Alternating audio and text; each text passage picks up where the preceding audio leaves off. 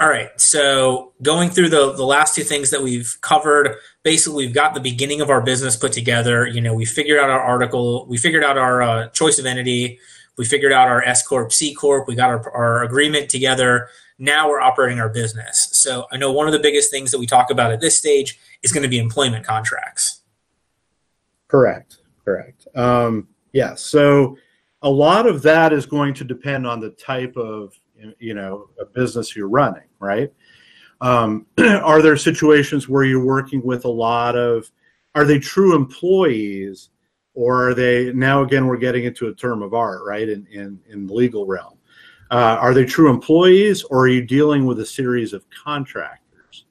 And so that you don't get to decide as the employer who should be characterized as an employee or as a contractor.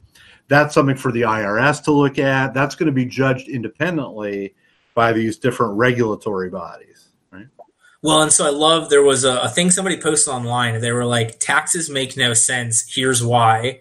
And it was like, you have to come up with how much you think you owe the government. The government knows how much you owe them, but they won't tell you that. You have to guess. And then if you get it wrong, they can send you to prison.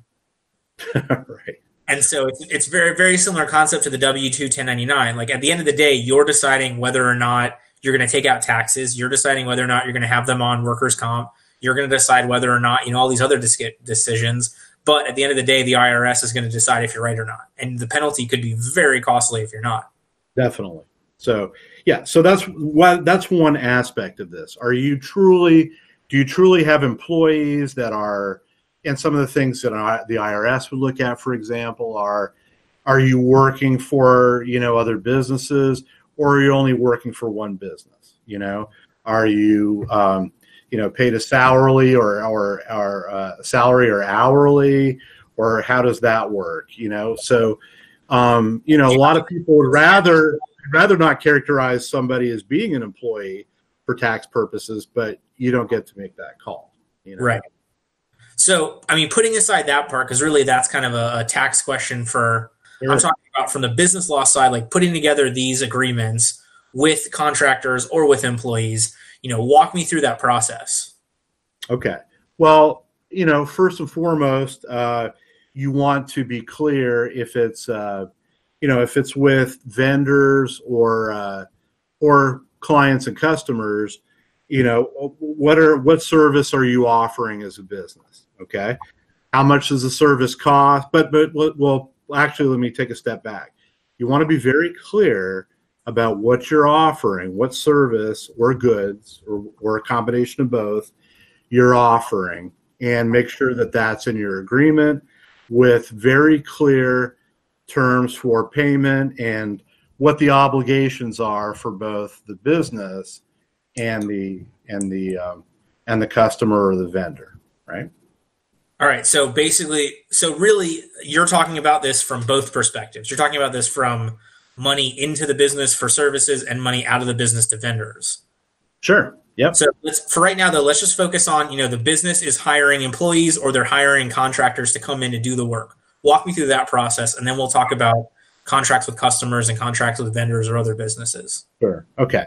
Well, certainly what you want to do is make sure that depending on the type of business it is, that their responsibilities are clearly outlined, as we talked about.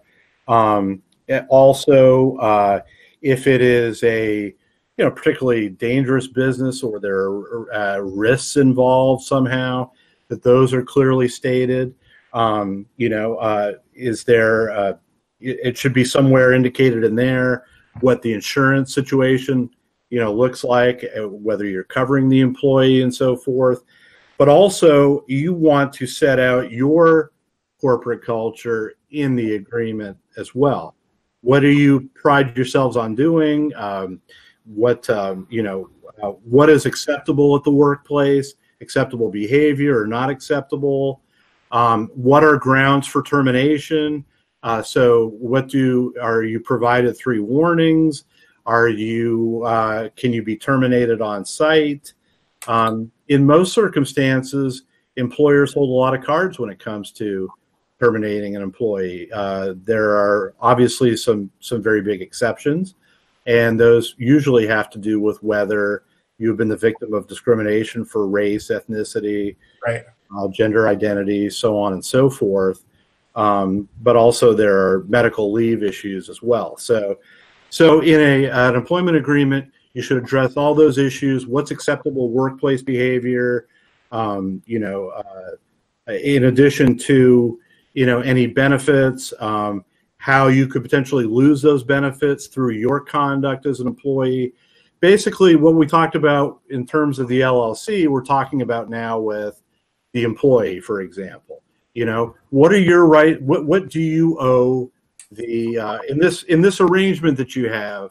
What do you owe the employee as an owner of a business, and what does the employee owe you?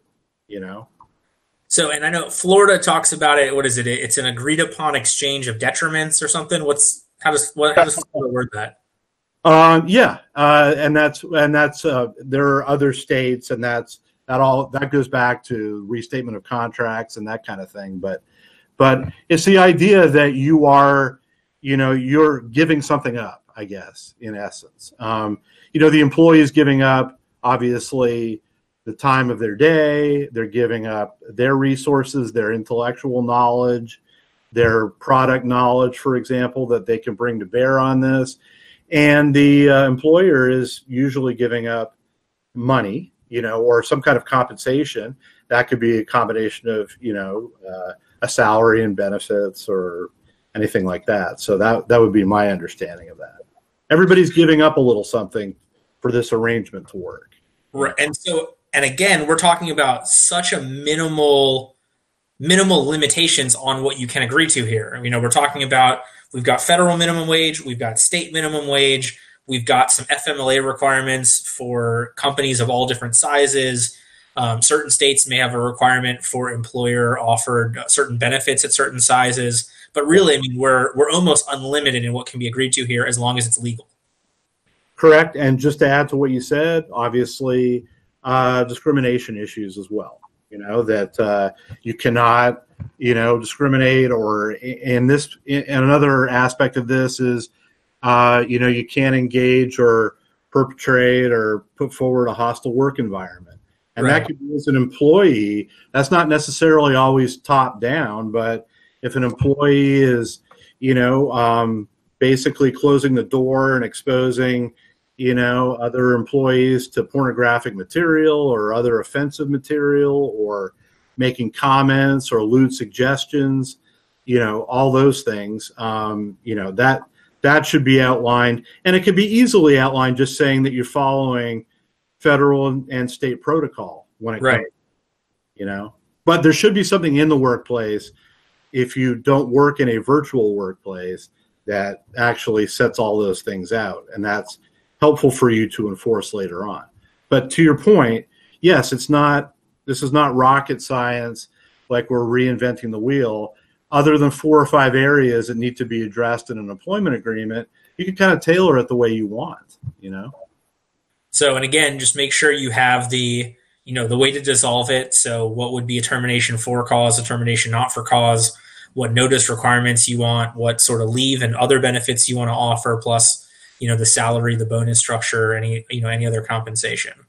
Yeah, on that point too, I think it's important because I'm doing a lot of this type of work, or I've seen a lot of this recently, where, it's always an issue. What is termination for cause?